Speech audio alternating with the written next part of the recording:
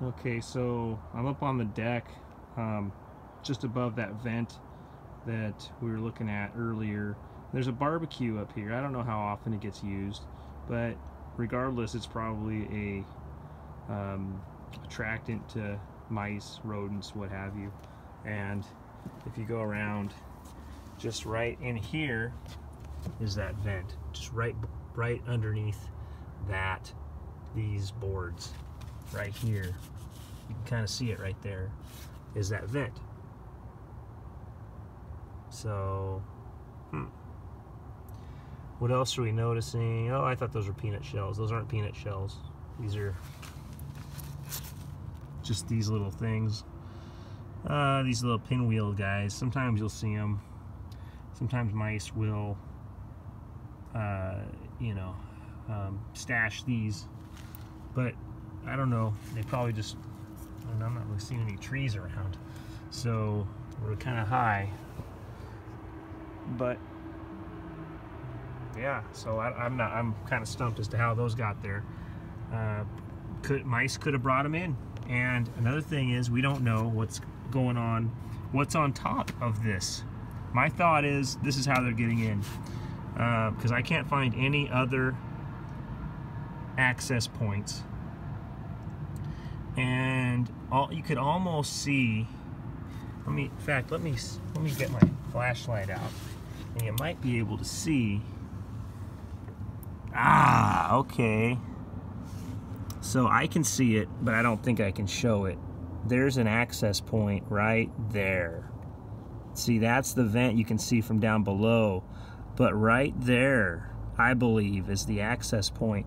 These boards are gonna have to come up, or they're gonna have to get cut so that we can access the top of this. This is how they're getting in, 100%. Wow. Okay, I think that's how they're getting in. I mean, I shouldn't say 100%, but it's very likely that these were brought up here by mice. These things. That's what I'm thinking, anyways. I could be wrong, but of course. But that's my theory. And this barbecue being an attractant, since it is a barbecue, you would have mice, maybe congregating around it, maybe trying to get up in there and get the little, tender victuals, crusty victuals from inside the barbecue. And then what they would do is they would scurry down right into this thing, which could be enough room. They drop down in here, squeeze their little faces down in there, and they've got the platform there to stand on. Wouldn't take much.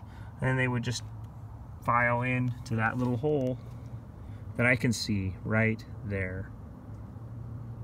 So that's my theory, and it's going to take a lot of doing. See, there's another one of those little pinwheels. So anyways, all right, I think I figured it out, but now it's just a matter of getting these two boards. We got to get these two boards cut right here. Basically, these two boards that are covering this vent hood need to be cut. I would say cut them right about there. If that happens, we'll be able to get materials in here, and we'll also be able to have access to the underside of this vent hood so that we can actually put some screen in that area as well, just to make sure that nothing's getting in. But that's my theory, and I think it's pretty plausible. All right.